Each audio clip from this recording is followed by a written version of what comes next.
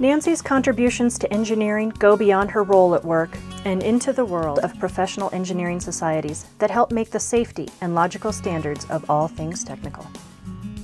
If you go back to the origins of the American Society of Mechanical Engineers, it was probably back in the 1870s, and the motivation was the country was pretty much powered by steam.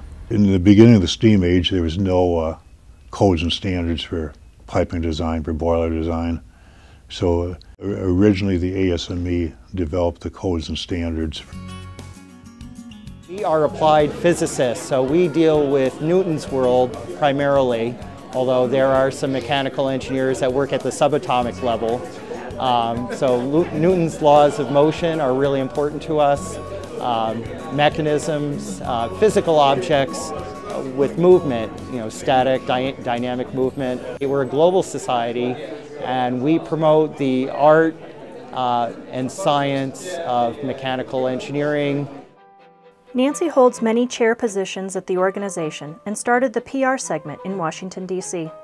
After fulfilling a great diversity of roles in the ASME, she is made a candidate for president.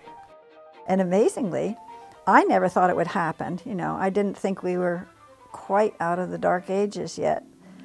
And Roland said, did I want him to go? And I said, no, it's off. I'm really flattered that they've asked me to be a candidate, but I'm never going to make it. Don't bother to come. And he wasn't there.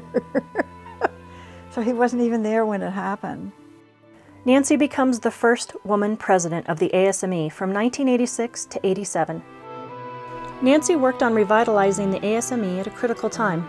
She established a strong link between industry leaders by setting up 5 councils to coordinate activities of common interest.